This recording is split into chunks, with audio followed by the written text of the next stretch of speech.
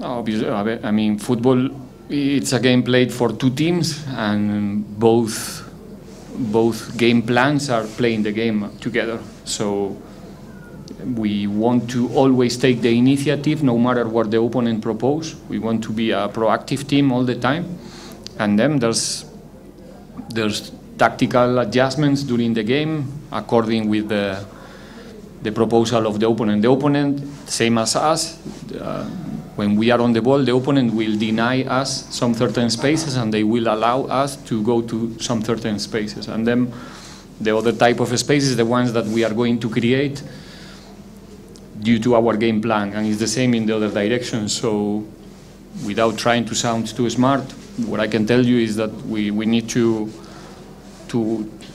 adapt ourselves to the circumstances, but our intention is always that the opponent will adapt themselves to what we want to do. Sometimes takes time, like today, because I think we have a first half with a lot of control, with many opportunities to find that last pass close to the box to put us in advantage in front of the keeper or in 1v1s inside the box. A couple of wrong decisions, but I think we were creating that fatigue in the opponent, to defend constantly, that gave us more space in the second half to finalize the job. So we play 90 minutes for a reason, and every minute counts. It's not only that, we scored 2 goals in the last minutes, but it's due to all the things that we were doing during the other 85 or 80 minutes. Next question. Coach, so this defines it's 9 games now, 7 wins, 2 draws. Just how much confidence is now and morale, how high is the morale in the squad now after such an impressive start to the season? And then secondly, last season when you guys struggled to get 3 points against teams that were bottom of the table, a lot of criticism came against you playing maybe 2 defensive midfielders. But today we saw a 10 playing in a position where you play Makaula with them. Is that something that you maybe, I wouldn't say learned, but tweaking now this season, going against a team that's not going to go toe-to-toe with you guys? Well, first of all, the concept of defensive midfielder for me is not in my planet. I mean, every midfielder is defensive when we have to defend and we don't have the ball. Okay, but I understand what you are saying. I think it's more about the conditions and the profiles of the players who are on the field. And what we try to do all the time is to be a team that is balancing every phase of the game. It's easy to have the temptation when you manage a squad like our squad to just put everything put your hopes only in the talent and the capacity to play forward and the technical skills and stuff, but you need that balance as well. Sometimes you need to control the game with the possession like we did today in the first half, probably due to the profile of the players that we have on the field. And there are games that you cannot control within the possession, so you need something different.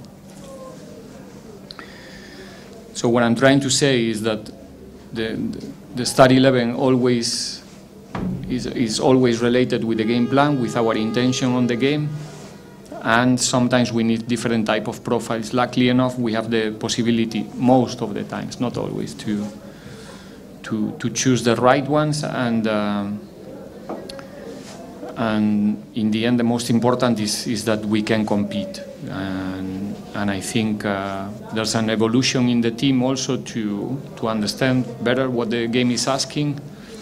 And today was one more proof. And there, like I said, there's a moment for, I think the contribution of Talent and KB was exceptional today. But then when Makaula came in, he put his part also to control the game, to give us the possibility to control the spaces in front of Olisa and Pepe, to have more capacity to steal the ball and run in transitions when we are leading. So again, good contribution from the bench, and obviously the performances and the numbers that we are providing right now, it's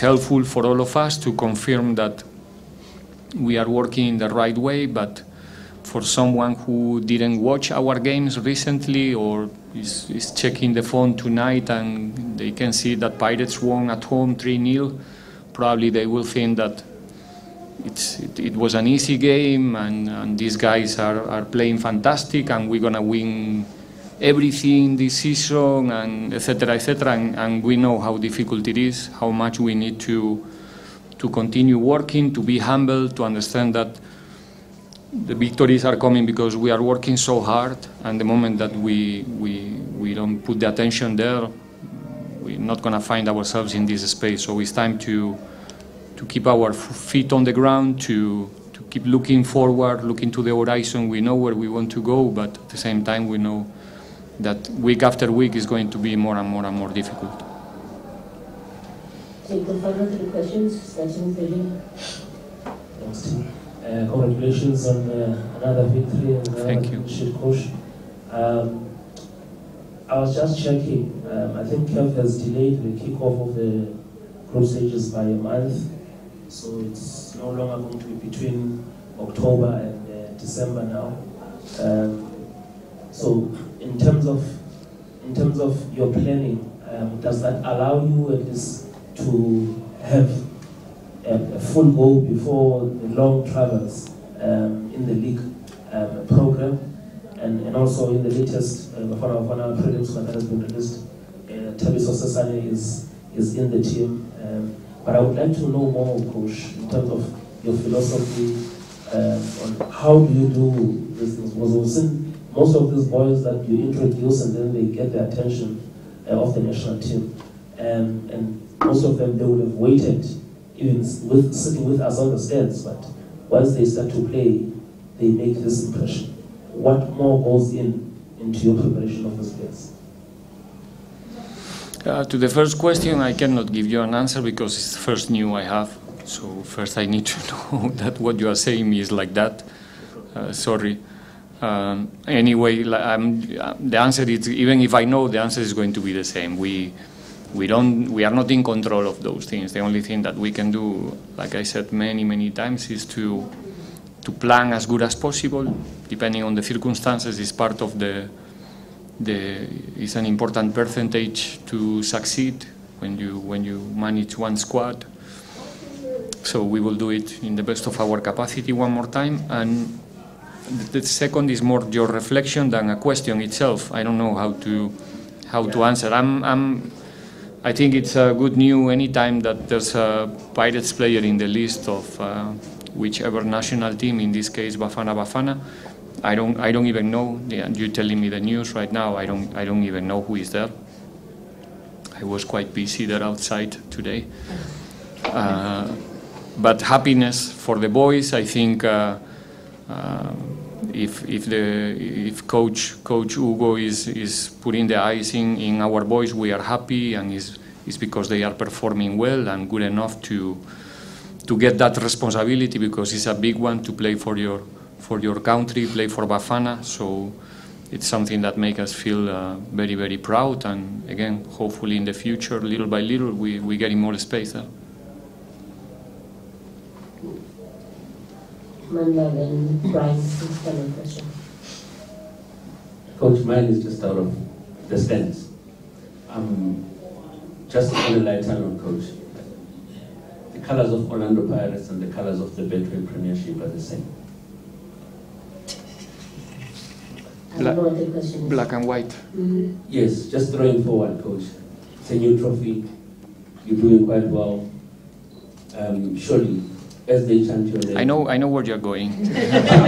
Exactly. I know where you're going, but we played 2 games. I know, Coach. We played 2 games. We are so happy to collect the maximum points in these 2 games. But right now, our full attention, trust me, is already in Richards Bay, is in recovery tonight, is traveling to Durban to group again and make sure that, if I'm not wrong, you can correct me, but I think we played 3 times against Richards Bay the last season. We got eliminated in the Carling Cup. We drew 0-0 in Durban, and we lost the game here in Orlando. So it goes without saying that it's going to be a very tough game, and if we want to collect the maximum there, we need to focus only on that one. Okay? Another question first, sir. One more. Coach, congratulations. Thank you. On another good performance today. Round of again for the SABC Flex team. Coach, you already mentioned the fact that you've got a very good squad. There's massive competition in the squad. Let's talk, how do you keep these players level-headed now that they're achieving so much? You know, the fact that they've done so well at the start of the season, when some teams have faltered, Pirates have come up and done very well. You managed to get the monkey off your back with the win against Dwelling Galaxy home and away. You're in the 3rd season in South Africa now. How do you keep that team intact and keep them knowing what the big prize is as a team? And how do you also keep the competition healthy within the squad so that everybody who comes in raises their hands and really delivers for the team? Well, it's not one thing. I think it's in the end the key in our job is to create and it's difficult. It's very difficult. Is to create the right culture in the group, in the team. Meaning everything counts. It's not only what you see during 90 minutes. Every time you have the opportunity to come to the stadium is much more.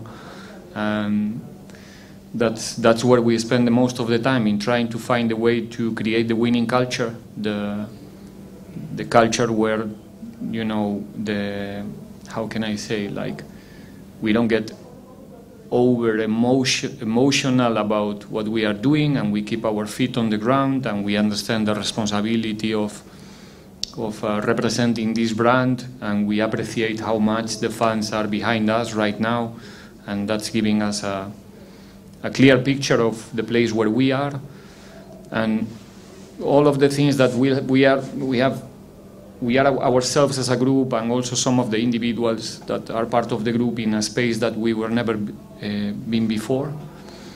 So it's a learning process, like you said now, Cesane going to the national team, hopefully, because I guess it's the preliminary list. Well, it's a new opportunity for one more player to be surrounded of experienced players, to get that experience in the continent, and we get benefit of all of these things that are happening, like going to the group stage, having the opportunity to challenge the best teams in the continent. All of those things together are the key to keep the group ambitious, to keep the group humble, and to keep the group still wanting to be something in football. You know, it's important, the amount of players that we have, young players with ambition, players that still wants to make their own history in this business.